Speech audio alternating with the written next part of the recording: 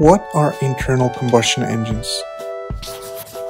The term refers to any machine that uses the inputs and outputs of combustion as the working fluids and keep the process within the engine. But how do they work? Well, internal combustion engines convert chemical energy into mechanical energy. The recipe for ignition requires three things: a fuel, an oxidizer, and a source of ignition. We typically get these from gasoline, oxygen in the air, and a spark plug. Combustion itself happens inside a fixed cylinder that pushes down a moving piston and consequently rotates a crankshaft. Then the crankshaft is connected to a series of gears in the transmission that drives the wheels on your car through a shaft. But of course, this is just an oversimplified explanation. The two main types of internal combustion engines are spark ignition, used in gasoline engines, and compression ignition, found in diesel engines. In addition, engines also vary in the number of strokes they require to complete a cycle. A stroke refers to the up and down motion of the piston. One movement up, one stroke. One movement down, one stroke. Most automobiles use 4-stroke engines, but there are a few machines such as motorcycles, lawnmowers, chainsaws, and motorboats that benefit from the use of 2-stroke engines. First, let's look into the most widely used engine in automobiles, the spark ignition 4-stroke engine. During the intake stroke, the intake valve opens and the piston travels downward from top center to bottom center, drawing fresh air and fuel into the cylinder. For the compression stroke, both intake and exhaust valves are closed. The piston moves up, thus compressing the air-fuel mixture.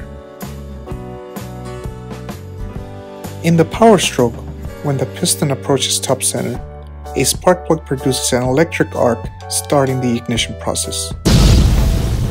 The expanding explosion then pushes the piston down.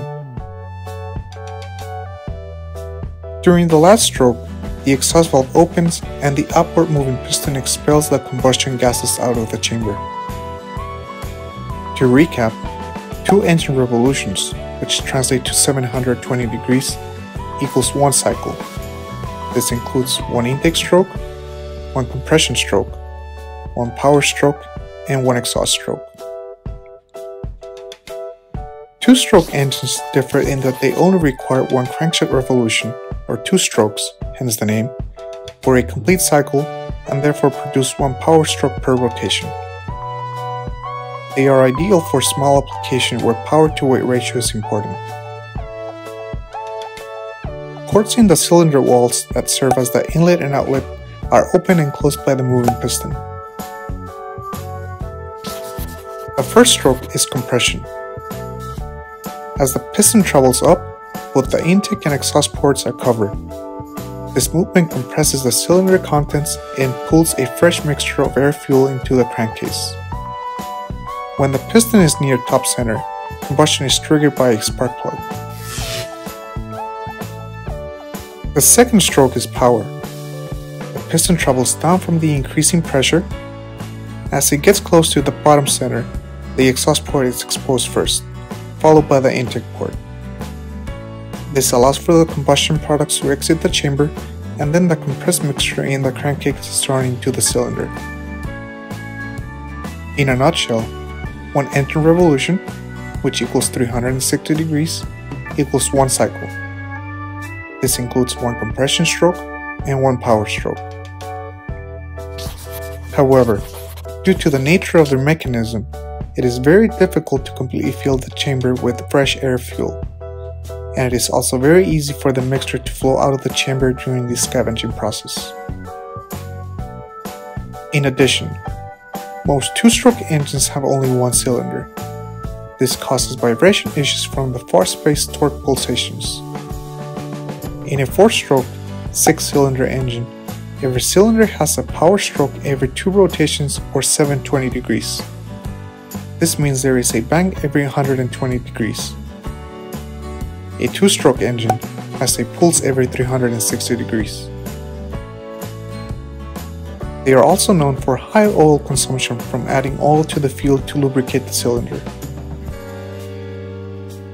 Finally, compression engines. While there are several variations of the compression engines as well, we will only briefly cover a 4-stroke multi-cylinder configuration in this video.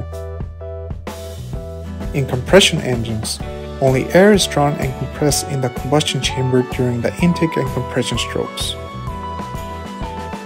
Fuel is then injected into the cylinder where the high-pressure, high-temperature air awaits, up to 600 psi and 1000 degrees Fahrenheit, thus creating the perfect condition for auto-ignition and starting the combustion process.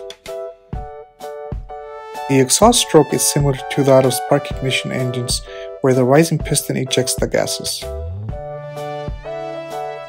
Since combustion is started by pressure rather than by a spark plug, compression ratio is considerably higher than gasoline engines.